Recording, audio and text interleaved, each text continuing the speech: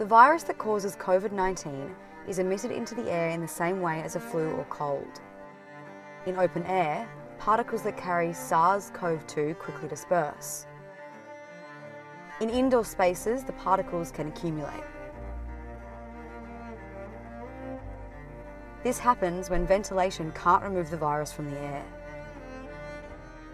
In such case, others who share this space will keep inhaling the virus and become infected.